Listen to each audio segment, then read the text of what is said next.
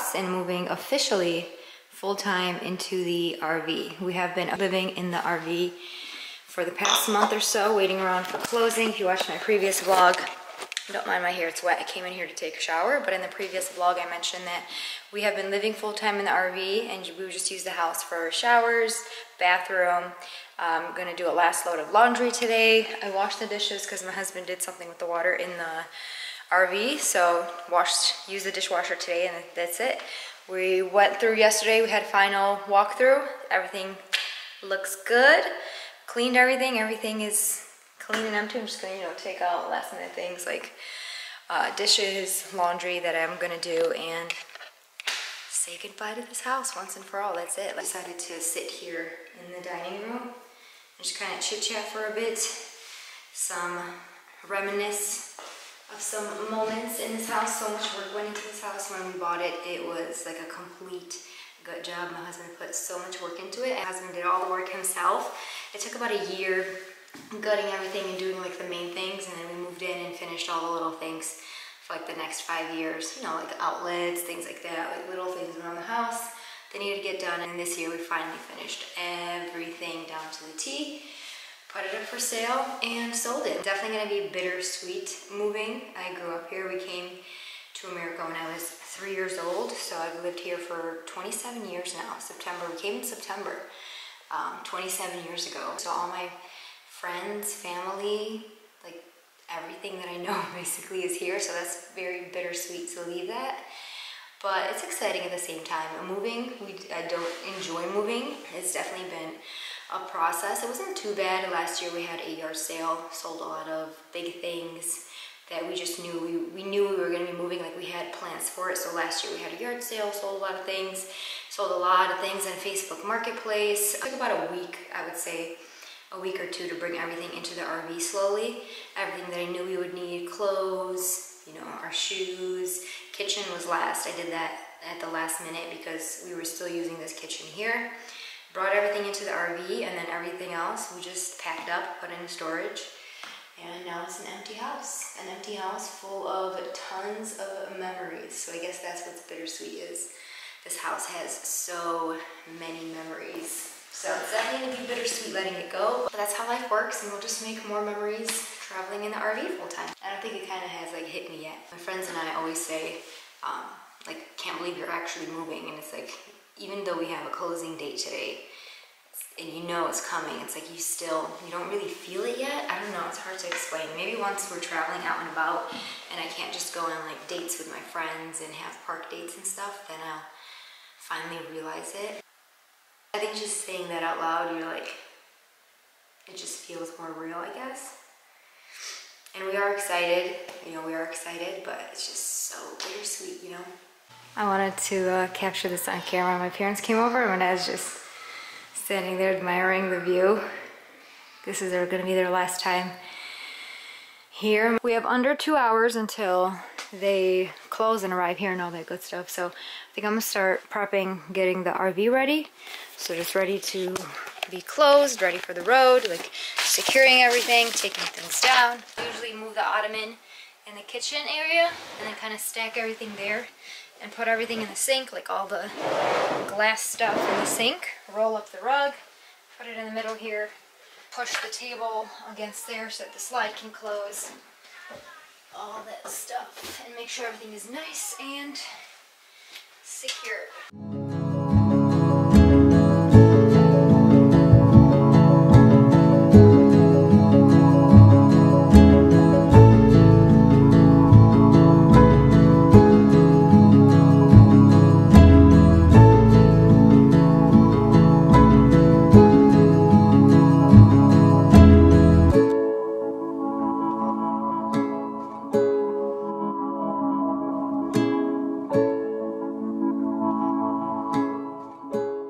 This is kind of what we do when we pack everything up to travel, hit the road. I usually put all that stuff in the sink. This stuff we put in this corner here. Sorry, I'm eating a granola bar. And then here we put their bikes, roll the rug up, put their bikes in here. And then these two slides close, so this slide will come in, that slide will come in, and the rug's in the middle, and you have like a teensy walkthrough once the slides are closed. And then the bedroom slide closes as well.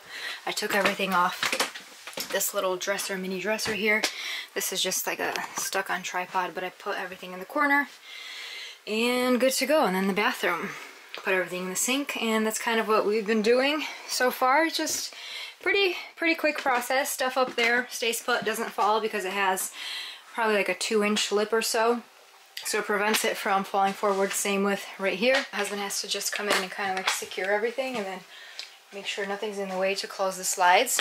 And that's it for the RV. Hook it up. I think he's gonna fill the tanks. Trying to see if there's anything else. Make sure nothing's left in the house. That's it. Run away from home, why don't you? 'Cause I did the same just for you. You don't know how much I love you. 'Cause you're my home away from being alone.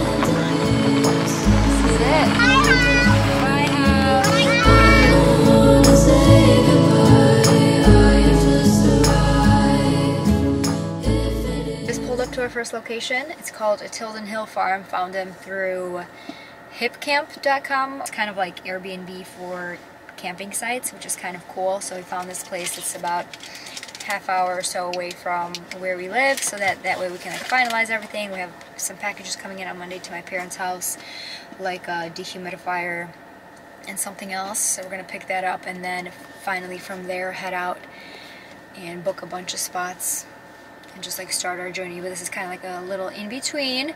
So my husband's talking to the owner, I think it is right now, and trying to figure out like where we're gonna park.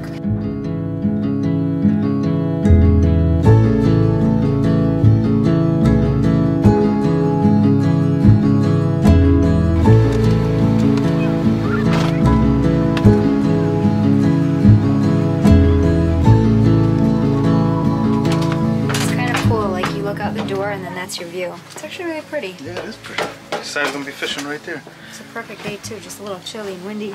Entertainment, I'll double check, make sure nothing's foul there. There you go.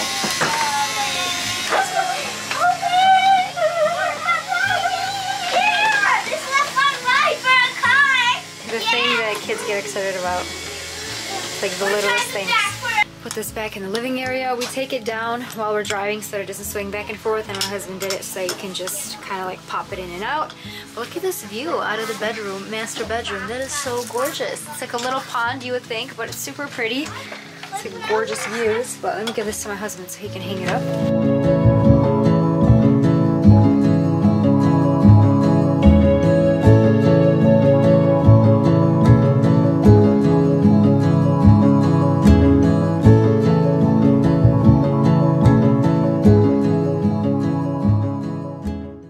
Myself a cup of coffee. My husband's trying to start a fire. It is cold out. The kids have their hats on.